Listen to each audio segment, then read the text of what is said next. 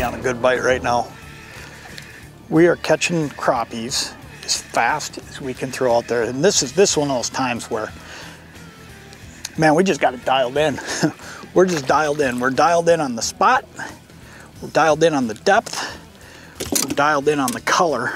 And we're dialed in on the presentation, top to bottom. That's a great 10-inch eater size crappie. We'll let him go. And then I'm gonna show you what it is that's helping me catch all these fish today. It's a real simple one. It's been around forever. And you know, if you don't have some of these in your tackle box, you're probably giving up a few fish. You're probably not catching quite as many as you could when it comes to crappie or pan fishing in general, bluegill, crappie. That's a Lindy little nipper. This little nipper's been around an awful long time and it's caught a lot of panfish.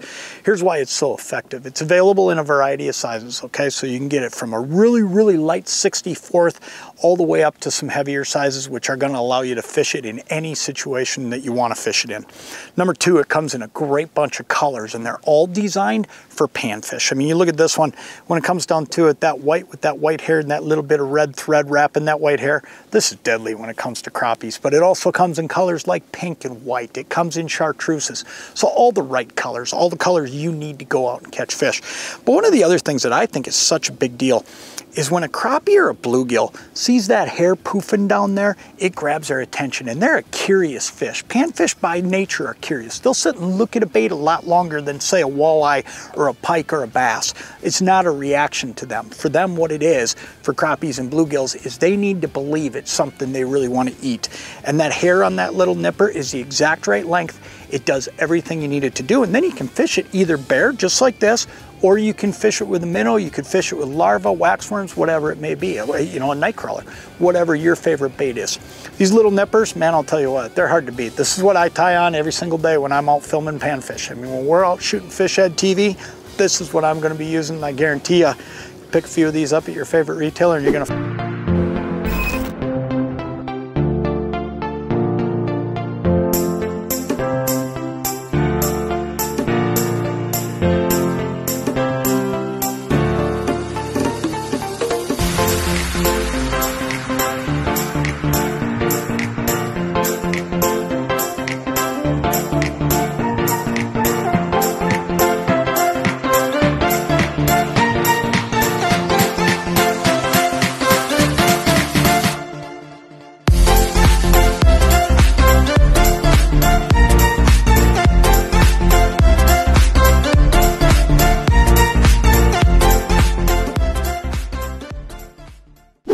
The trout magnet has become one of the top selling lures around the country over the past 20 years. One of the biggest questions we have though is, how do we fish it? We know wherever we go that if we use the system we fish with, we outfish everybody around us. So we want to teach you how that system works to help you catch fish on the trout magnet. The first thing you have to know when you start fishing the trout magnet is, we use 2-pound line on the entire spool. 2-pound SOS was designed just for fishing the trout magnet. It's a light line, but very strong. I catch giant fish in the 2-pound test. So you start with 2-pound line, then the next thing you have to have is a good light action rod, something with a good backbone. The SLS rod and the Trout Series rod that we sell has exactly that. It's a fast tip. It's not a noodle in the middle. Very important. When you're getting a reel, make sure you get a reel with a metal spool, open face, that has a good drag system on it. And make sure it's something that you can fish that light line on that's not a big spool. A 1000 series and smaller is perfect. The next part that's very crucial is the Easy Trout Float. It's a very small float. It's got a slot in it. It makes it go on and off the line very easy. Once you get this setup done, this is the only thing you move as you fish. Now watch how easy this is. You take the Easy Trout Float, you pull the little peg out, and you slide the float onto the line. The float now is just going through the big part of the hole, and I'll take the peg and pinch the float. Now it's stuck there. All I gotta do now when I go to different spots, pull the peg out, slide it up, and repeg it. Once you have your Easy Trout Float on your line, you can tie your fluorocarbon leader to the main line coming out of your rod. Fluorocarbon is dense and clear in the water and helps the lure to fall more naturally, but more importantly, trout can't see it. Does this make a difference? Oh my, I would drive all the way back home today if I forgot this. You tie 18 to 24 inches of it on and take your main line coming out of your rod and your fluorocarbon leader and put the two ends together. Make a granny knot 3 times and tighten it down and you're ready to go.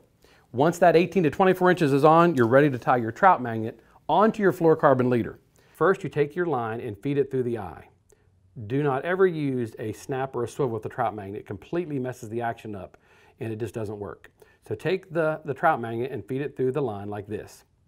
Now at this point you can tie any line that's got a good twist in it. We like what we call the trout magnet knot. It's also called the Pitson knot, which is a very easy knot to tie and is very strong.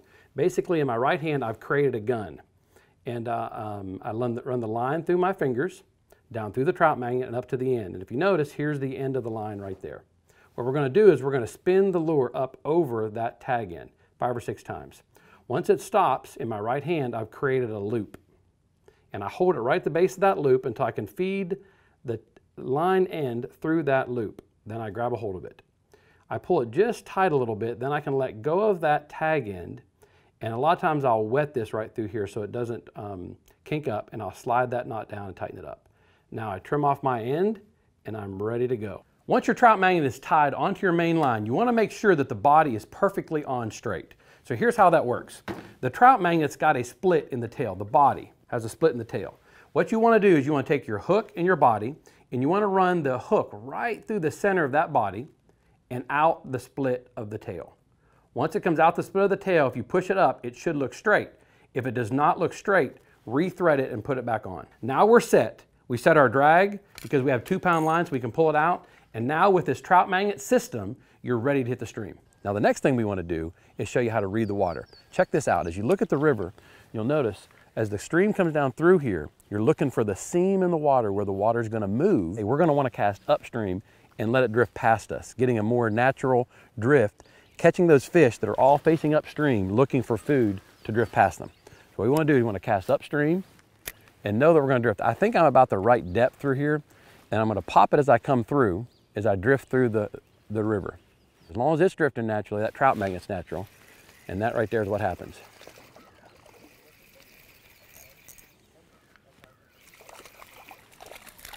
First cast, step up to the stream.